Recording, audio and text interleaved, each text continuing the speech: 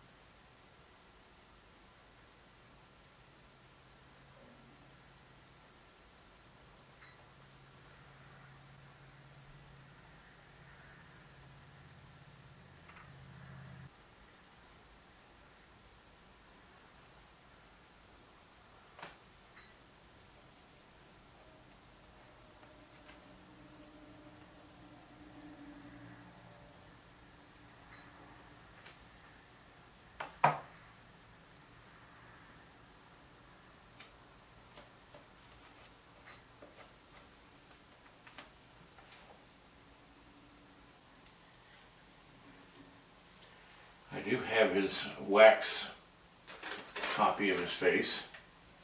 You can see how much of a reduction that is from the original. But I've got the wax copy of his face, and so I'm going to work from that. I'm using a silicone tip tool from SCULPTTools.com, and this one is PSL2B firm. I find these tools very, very handy for a number of reasons. For one of them is being that clay does not stick to them. So you can use them kind of like an extension of your finger with different shapes. I don't know if that makes sense, but it does to me.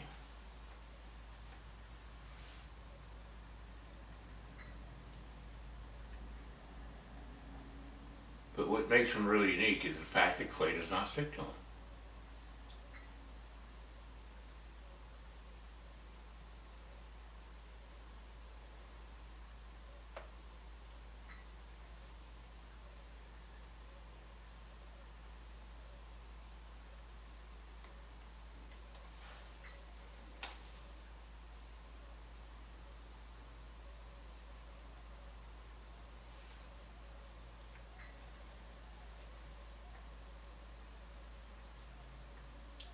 When you're working at this size, you're working with molecules of clay instead of big lumps of clay. And so you're putting little tiny pieces on at a time.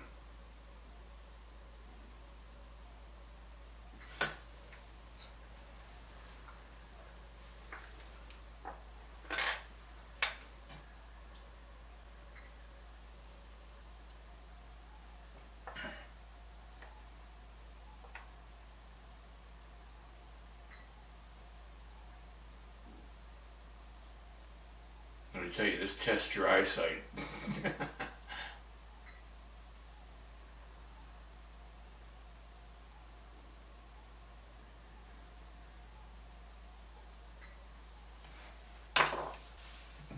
a little tool from Ken's Tools.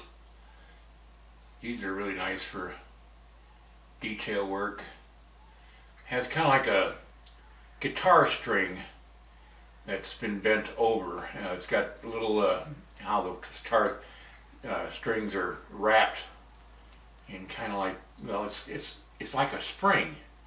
It looks like, anyway. I don't know how they make their wires, but they're really handy for this size of work, and it's handy for putting textures into clay as well. A lot of people in the movie business use Ken's tools for creating skin-like textures and stuff like that, and detail work. And I don't use them much, but when I do, I just really enjoy how nicely built and made these tools are. People are always asking me what kind of tools do I use, and I pretty much show you right here.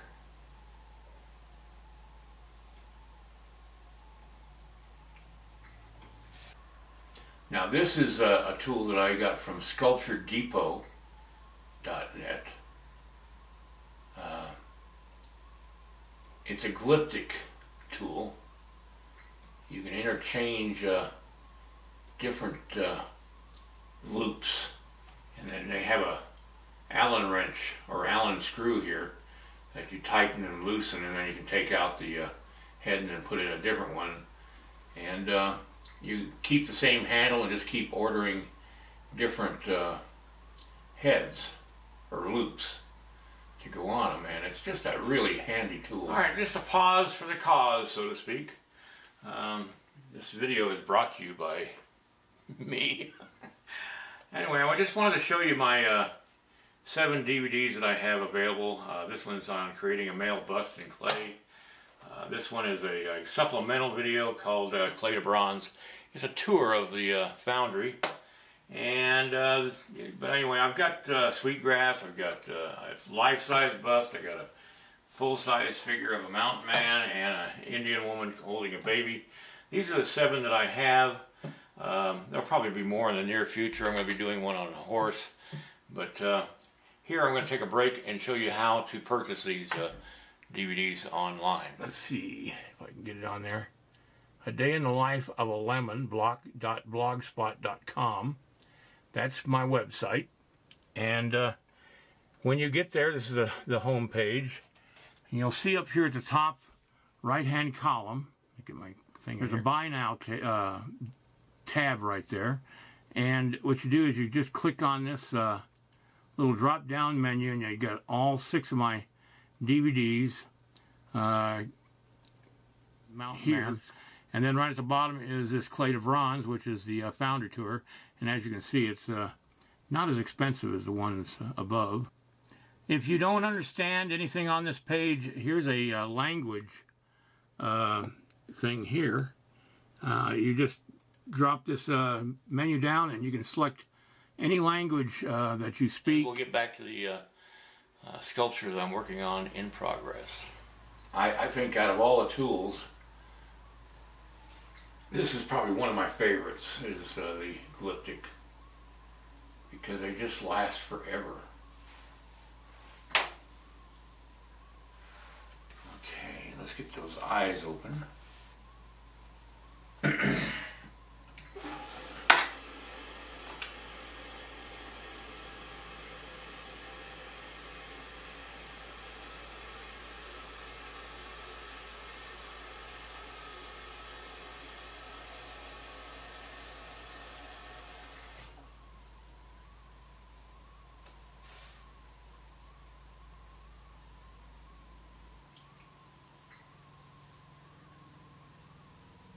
Just gentle little jabs, no big movements.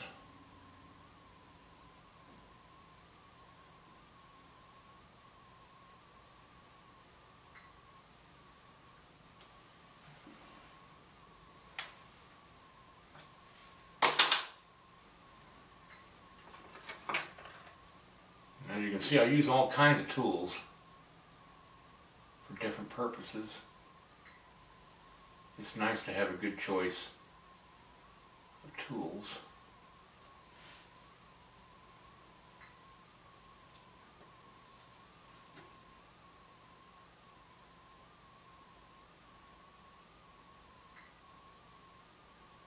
Each artist eventually works out the tool that they like the best, and that's what they tend to go with. And